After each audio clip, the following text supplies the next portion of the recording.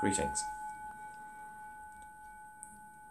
One of the questions that I often get asked about is the relationship between natural and synthetic drugs. Which is best is usually the subtext of what I'm being asked. So we have a variety of different psychoactives, a variety of different substances, psychedelic substances that can be used for all kinds of different purposes. And of course people will often talk about the value of plant medicine. They'll often talk about how things like ayahuasca or cannabis or mushrooms, any of these things are particularly good because they are, quotes, natural. In many respects I'd agree with that. I would say that the opportunity to grow one's own psychoactive, psychedelic plants, to go and hunt them in the landscape, to have that deep relationship with them is a really valuable thing. But whether or not they are better in any sense is open to debate, and I think says more about our ideas of nature and culture than it does anything about the drugs themselves. So you can take an example. You could take something like a substance which, through an admittedly fairly complex chemical preparation, is turned into a very, very powerful psychedelic, but nevertheless comes from an organic source. LSD is the obvious example of this. Now, is that less natural than something like ayahuasca, which of course doesn't occur in nature and is a blend using complex human technology, fire? One might argue that that's the basic technology that makes our species different from all the other species on the planet, is our conscious use of fire. So ayahuasca is a blend of two substances, at least, which doesn't occur in nature.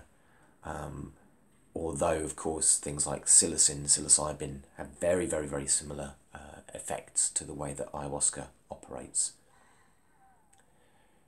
Something that's natural has the opportunity for cultivation, but also the opportunity for overexploitation, cultural appropriation, environmental devastation, all of these sorts of things. Equally, something that's produced in a laboratory environment, particularly it has to be said if it's a clandestine laboratory, may well have prayers that have been made over it, spells that have been made over it, special music may have been played.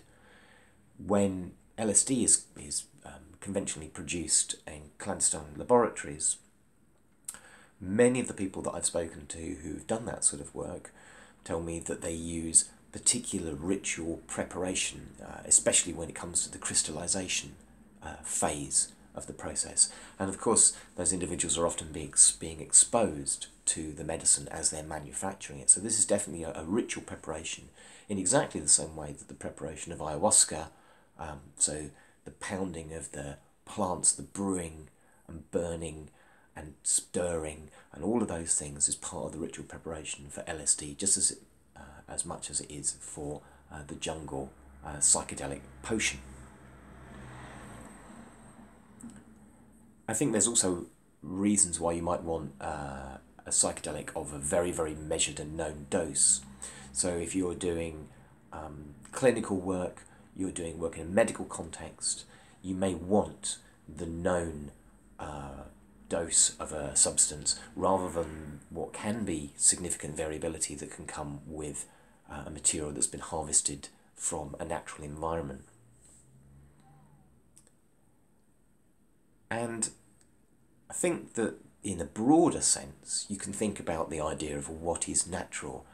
I once had the opportunity, the honour of having Alexander Shulgin come to a lecture that I gave in Bath, and he walked in and he sat down, and of course I was completely overawed. Fantastic! It's Alexander Shulgin. He's listening to me talk. Brilliant.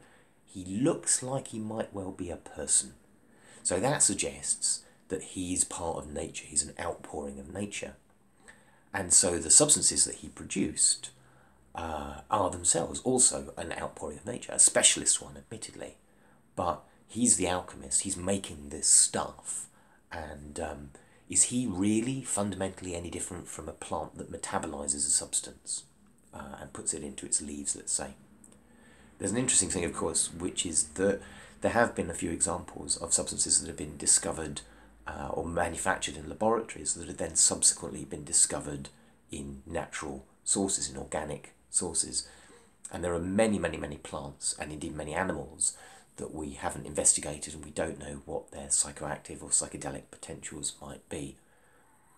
I think what's probably more important than whether or not something is natural or artificial is to do with the method of production and the method of distribution.